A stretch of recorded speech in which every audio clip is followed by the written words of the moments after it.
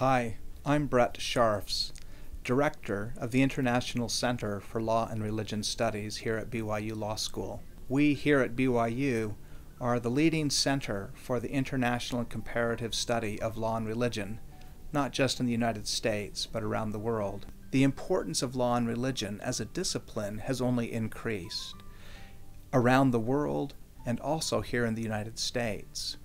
20 years ago, we didn't worry much about freedom of religion in the United States. But today, this is an issue of increasing significance. So, please come join us at BYU Law School for the study of law and religion.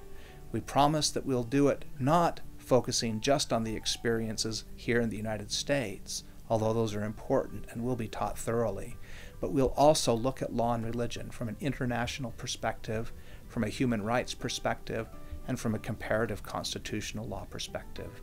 If you have any questions, we'd look forward to discussing this further.